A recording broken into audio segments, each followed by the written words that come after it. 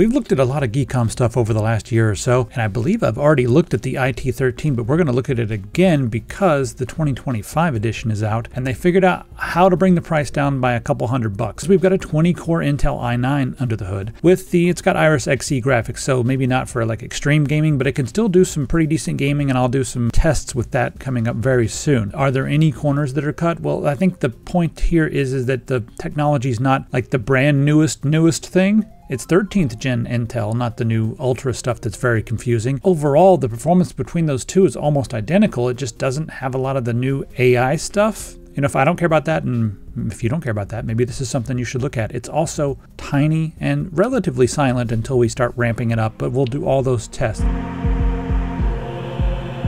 I use OEM keys for a few different reasons. This is the price you're going to pay for Windows 11 Pro if you get a retail key. Let's check those prices on whokeys.com. $30, no, we can do better. Put in TS25, click apply. There we go, $23.22. Let's say you want to get a copy of Windows 10 Pro. Also have Windows 10 Pro, and right now that key still unlocks Windows 11. You can get Windows 10 Home, Windows 11 Home, and we have two flavors of Office. If you're sick of paying that monthly subscription, well, you can get yourself an offline version of Office 2019 or Office 2016. The other thing is OEM keys are generally locked to your hardware, so if you move it from one motherboard to another, you may need to get another key, but you'll have to get many keys to equal the price of one retail key. Let's go ahead and check out with our copy of Windows 11 Pro. All right, just put in my card info.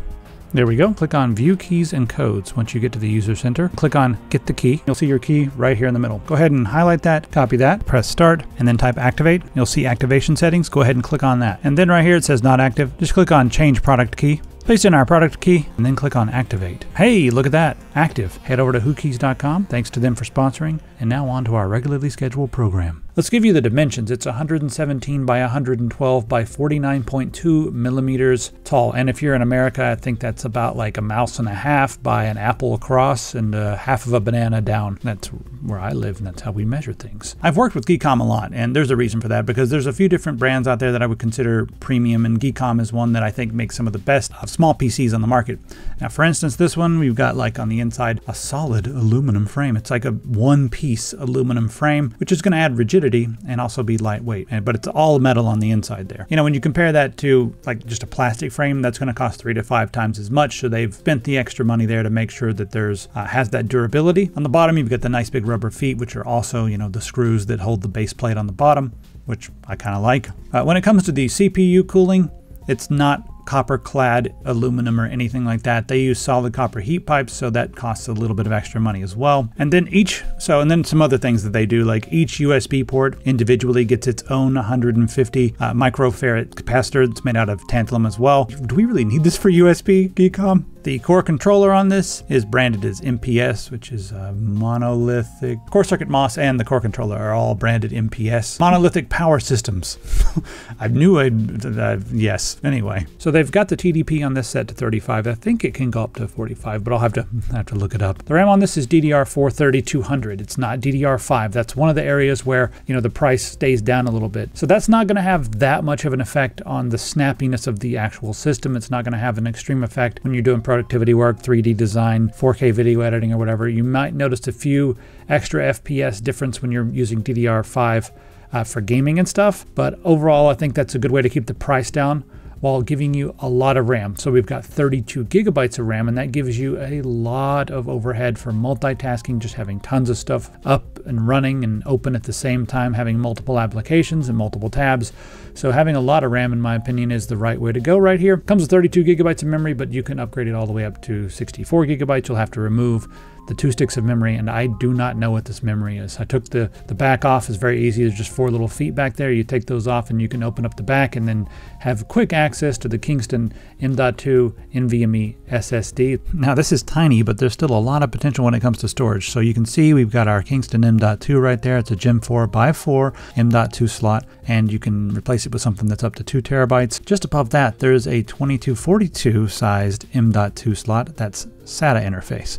And then follow that ribbon cable over to the bottom of the case. And right there you can mount a 2.5-inch SATA hard drive. And then this memory, I don't even know what brand this is. I've never seen it before. Shenzhen Wadposit technology.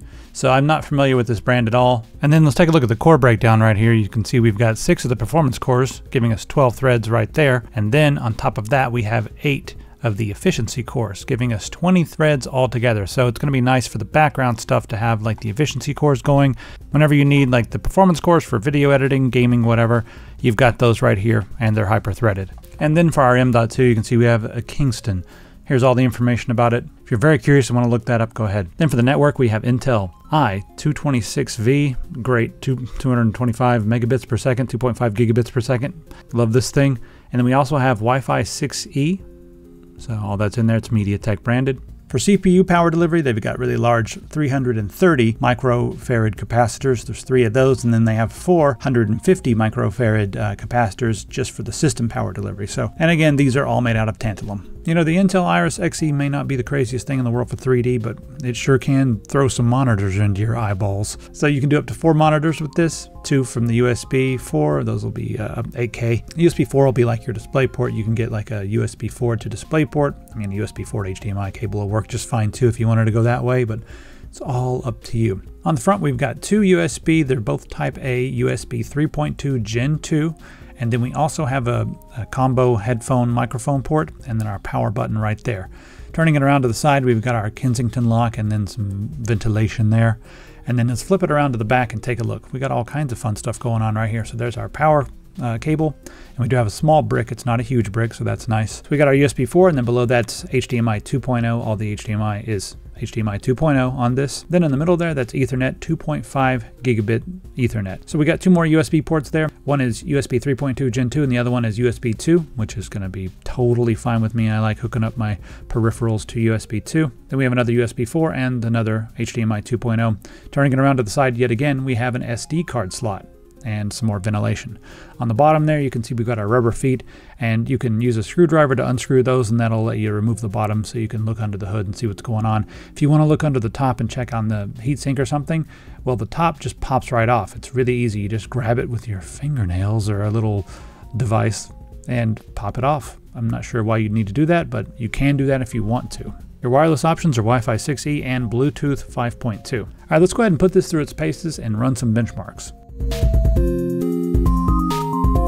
So Door Kickers 2 just came out, and I wanted to try that on here because the visuals on part 2 are quite a bit crazier than the visuals on part 1. We've got, you know, MSAA and everything that you can enable, but it runs just fine on this machine. Now, if you want something that's really strategic and kind of feels like Ghost Recon or Rainbow Six, but instead of like playing it in third or first person, you're viewing it from the top down like you're playing Commandos or something, and it's real time with pause.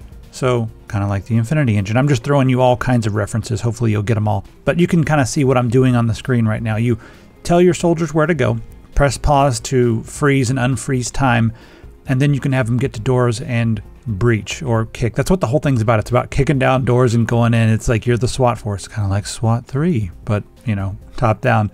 So you can tell them as they're moving, you can tell them which way to be looking and which way to be pointing their guns. And you can say like, hey, when you get to this door, you know, you go in the front, this guy goes in the back, but before you go in, throw in a flashbang. You know, you click on the door, use your right click, and have your options to like what you do when you breach. You can throw like a regular frag grenade, you can throw a flashbang or whatever. You can have them kick the door, you can have them just push the door. There's all kinds of different things, and once you have like your full-on task force, it can be quite a bit of fun. So I'm playing through just the demo level here, or the tutorial, because I haven't gotten into it yet because I just got it, but I just wanted to see if it works. So if this sounds interesting to you, I had a lot of fun with the first one, and I'm hoping the second one's going to be good. So far it's been, you know, feels like just more of the same, but a little bit, you know, better, hopefully. So check it out, Door Kickers 2. I'll put the link down in the description, and thanks to them for sending over a copy of that. It runs just fine on this machine. All right, let's take a look at superposition running on medium 1080p with a result of 3038.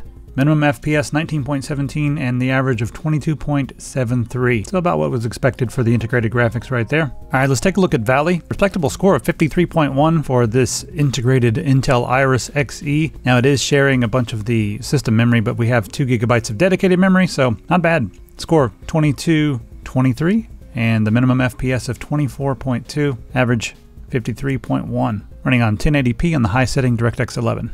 It was performing so well in other tests, I was like, maybe we can get it to play Cyberpunk on low, but not quite. Almost there, 22.16 on low with the XeSS turned to automatic mode. So not quite, but you can play games on this, including 3D games, just maybe not some intense 3D games. Alright, so I already know this is going to run circles around a Raspberry Pi when it comes to emulation, but I want to go straight to the craziness, and let's try some Yuzu here. This is the last early access of Yuzu before it disappeared. We're going to try Mario Kart first, and we'll see how this runs. We've got asynchronous shader loading going on, so when it first starts, it might take a second for the shaders to catch up, but we'll just see. Oh, it's running pretty good. So we're running at 1x, and you see there's a couple of little micro stutters here and there, and that's just because it's building up the shader cache. Once you play the game for a little bit, this will go away, and this is running perfectly. You can try to do something like this on a Raspberry Pi, but no, it's not going to work. Even the Raspberry Pi 5, the GPU is just not powerful enough. So yeah, this is great. Actually, amazing performance right here. All right, let's take a look at Geekbench.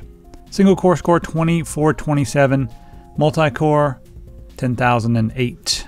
I'll scroll down so you can see the individual test scores right here. Just pause if you need to see anything in particular. OpenCL score is 15006, and again I'll scroll down so you can see the individual test scores so you can pick out what matters the most to you. Alright, let's test out the hard drive and just see how fast it is. It is a Kingston. And I'll also be monitoring the temperature over here. I have to press F5 frequently to refresh this since it doesn't automatically refresh. So far it's peaked out at 53, and we're coming back down now in between these write tests, but I don't expect it to get much higher than 53, but we'll see. Here's our speeds with our 1TB Kingston M.2. 4079 on the read and 3057 on the write. I'd say this is like pretty average performance, you know, maybe a little bit better than most PCI Express Gen 3x4, but not so good compared to PCI Express Gen 4x4 and Gen 5. But I think this will feel plenty snappy. Let's take a look at the IOPS. There we go. And it looks pretty good there with the random 4K. As far as the temperatures go, it peaked at 54, which is great. The airflow inside must be good enough to keep it nice and low. So the peak of 54, but it only for a second. It's right during the write, during the worst parts of the write, it was at like 53, and most of the time it was around 50. So we've got some good cooling going on here. So in Cinebench with all the cores going, we got 11,832. Now if we look at the single core score and see how it stacks up, it's pretty good as well, 1470, but not insane, but yeah. The base power in general is around 45 watts, so they're not running this at full wattage, and that probably makes sense because it's a tiny mini PC, but you're getting a lot of cores. I think that's the main thing, is you're getting so many cores. Now I've been watching these temperatures while we're running Cinebench right here, and as you can see, it stays around 77, 78 the entire time when the fans ramp up. Now, it was completely quiet for like the first minute, and it peaked up, just touched 90°C, and then the fans ramped up, you can hear them, and now it's 77 degrees. So, as long as it stays right here, we'll be just fine.